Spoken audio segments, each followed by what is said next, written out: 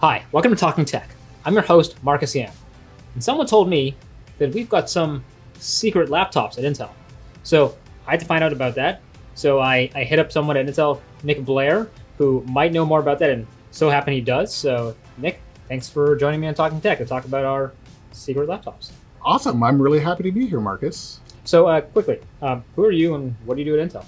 So I work at our enthusiast laptop team. And I'm the technical marketing manager. So one of our roles in technical marketing is to get our hands on our early products and then spend time understanding their performance, how they're going to work in various scenarios. And that's where the secret laptops really come in. Okay, so secret laptops. First of all, some of these laptops look like laptops I can find on the store shelves. But this is definitely not a laptop. So let's start off with this. Like, what is this and what does it have to do with laptops? Well, this is a reference vehicle, an RVP, that we use to start iterating through our early silicon. You know, you can't use a laptop like this and replace the CPU, replace the PCH, or a number of other devices. They're all soldered down into the board. When you take a look into this, it's going to have more of that traditional desktop look and feel. You're going to see that we have the CPU here, hard drive memory, all of those are going to be replaceable as well as upgradable. So we can replace firmwares rapidly as new silicon or updates come out. And this is what we use for a significant portion of our early validation of our products. And it's modular. It looks like it's got like a main board, motherboard, like laptops do, but it looks like, as I saw, you can replace the CPU, which is pretty cool.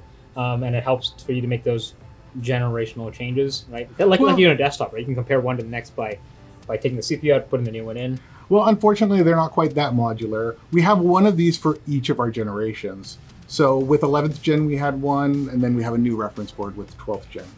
Okay, so that's the RVP, and is this like a progression? Do we start with this to end up where we are now, or do you have one of these all the time for different types of testing? Well, absolutely. We use these through pretty much the life of the product until we get to the point of launch. But there's a point of diminishing return with a platform like this. When you look at a laptop, you're talking about a thermally constrained device, plugged into power, or unplugged and running on battery. You're not going to be able to do that on a device like this. And when we come out with launch claims, our goal is to come out with claims that actually align with what the consumer would see on the shelf in retail. What problems are these to solve? Of course, you do some like validation, testing, that sort of thing. But what's the overall goal you're trying to achieve with either this or any of these other? Well, coming out with a new architecture is absolutely not easy.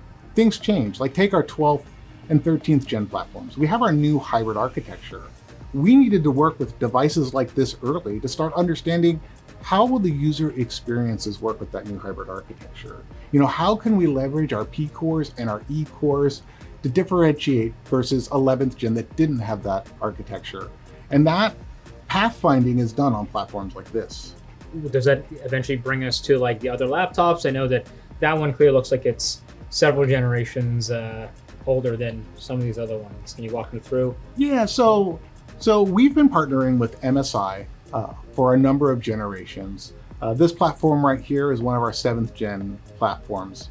And so we work with them early to help us build their Halo, their highest performing platform that's going to come to market.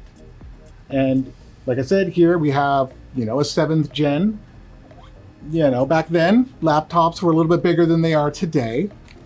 But again, this was the highest performing gaming laptop that you could find. And I think this really shows a testament, again, to how far Halo laptops have come in just the last 5 generations. Yeah, okay. That, this today is our highest performing platform at launch from MSI. And these look like, these are all MSI laptops looking very much like, I think I have a G66 at home, and it doesn't look too dissimilar from that one. What makes this different from the one someone can buy from the store? Well, during 7th gen, nothing was different. It was just that we were partnering early to get that platform. But when we launched our 35-watt part with Tiger Lake, we ran into a unique problem. Our launch schedule changed, and it aligned with NVIDIA's next-gen graphic launch.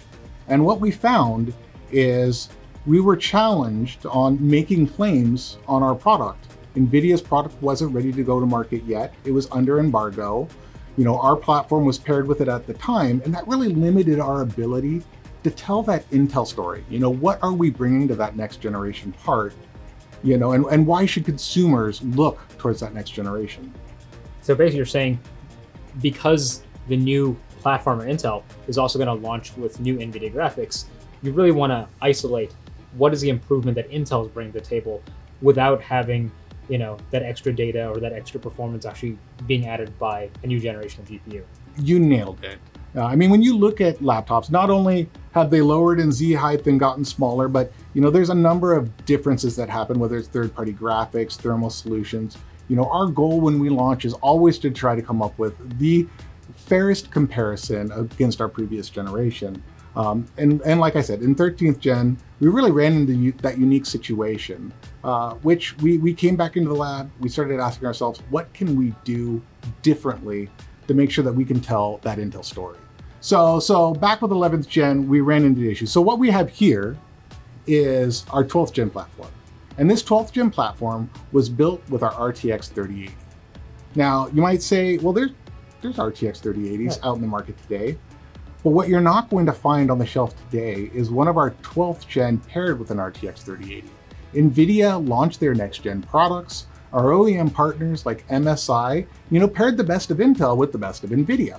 So when you go look on the shelf for 12th gen, they're all going to be RTX 3080 Ti's.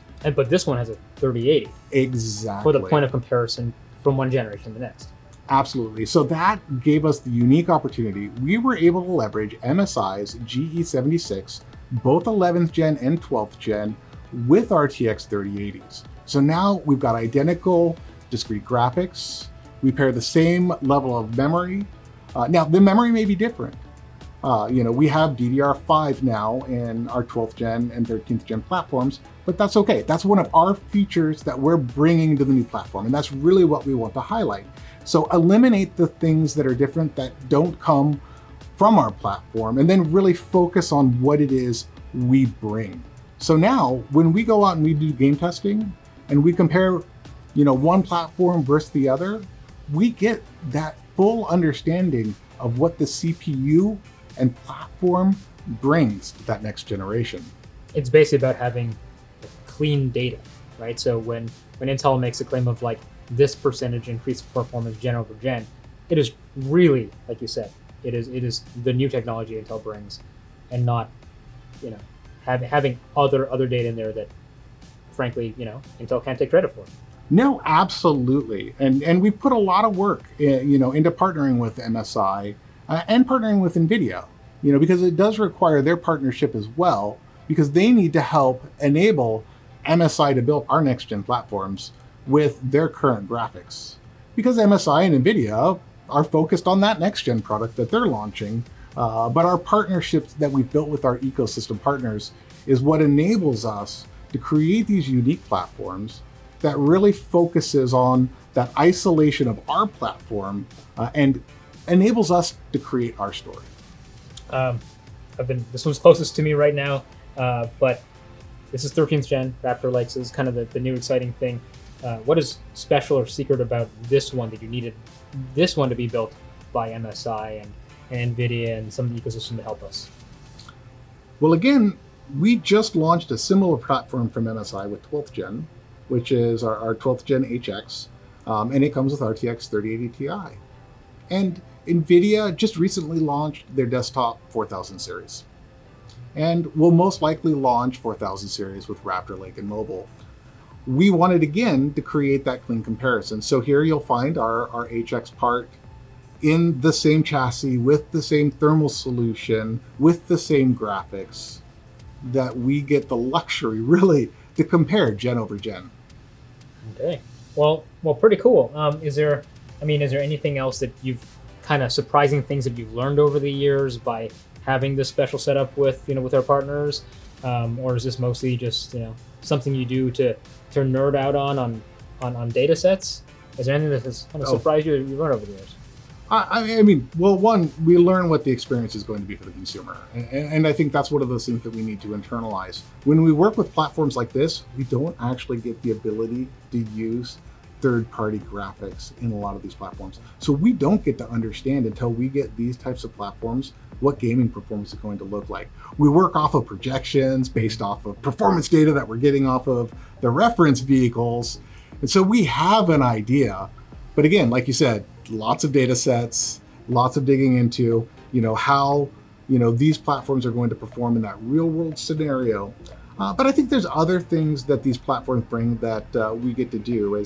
Sometimes with new platforms come new features, DDR5 versus DDR4. So now we have two platforms that are similar. We can focus on the differences in memory performance. These platforms, for example, with Alder Lake, when we launched 12th Gen, we had the ability to have PCIe Gen 5, Gen 4, both CPU attached, as well as two PCH attached drives.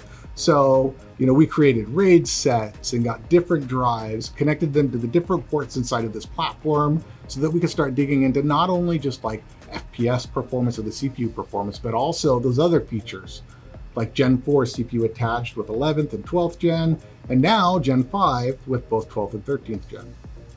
We've talked a lot about these like platform technologies. What about in terms of the way, OEMs and partners design their systems? Is there anything to do with, hey, the way the cooling is set up from one generation to the next? Is there anything that goes into looking at how thermals affect the data from one generation to the next? Oh, absolutely. Because let's take a look at these two platforms again. They are very different. And these are some of the situations that we have to deal with when we launch a new product.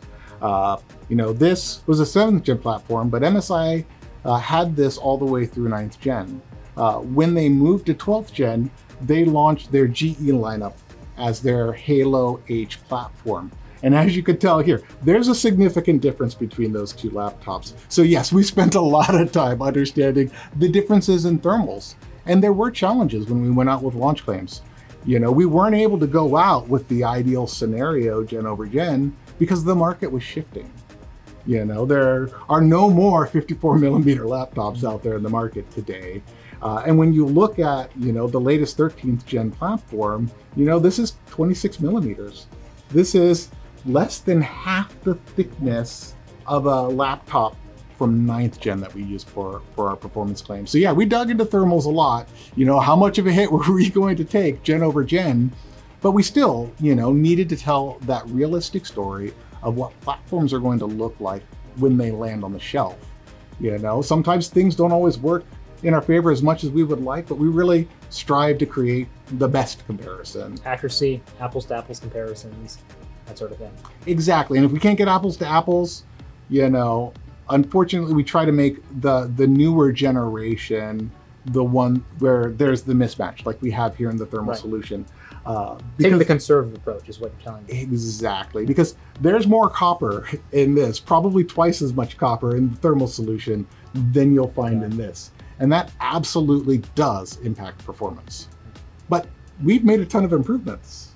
And that's why OEMs like MSI can drive that performance into thinner and thinner laptops. They don't have to spend as much on the cooling solutions. They can provide, more flexibility in designs, thinner designs, to provide more options and better options to the consumer. Okay. Well, Nick, thanks for talking tech on the secret laptops. Appreciate it. Right on. Happy to be here.